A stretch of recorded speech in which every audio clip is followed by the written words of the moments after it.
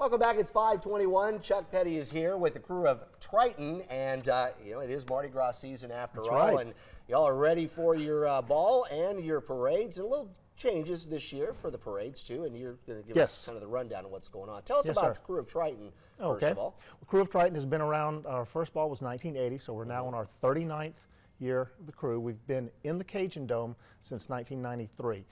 There are 150 crew members thereabouts. And we throw a big party for 2,000 of our closest friends on the main floor. We have our tableau, which includes presenting our king, queen, royal court, and then followed by an indoor parade and dancing until the wee hours of the morning. And you're a men's crew? Correct.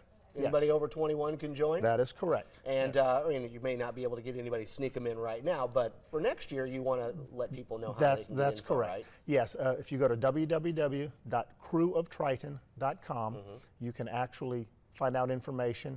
You can even email the crew from that point, and if there's a slot available, and if you want to join at the very last minute, I'm not ruling it out at this point. Okay. Now you've chosen your king, and it's random, right? It's a random drawing. Correct. Yes. We weight it based upon the number of years in the crew, but it is random.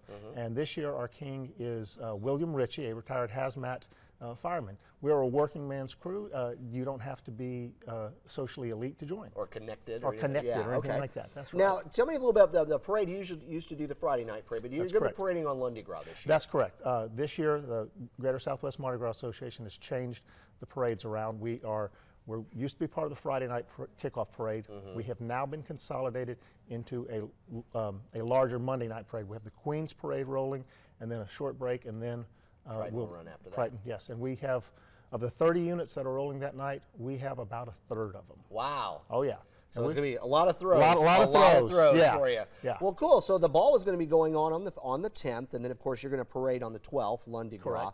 And if you want any more information about how to join the Krewe of Triton, you can go to kreweoftriton.com. Yes, indeed. Chuck, thanks for coming in. All right. Happy Mardi Gras. Y'all have fun. Happy Mardi Gras. Looking forward to seeing you on Monday, Lundi Gras. We're going to send it over to Daniel Phillips now at 5:23. He's got the latest on your forecast. Dave, thanks. Yeah, not a bad forecast.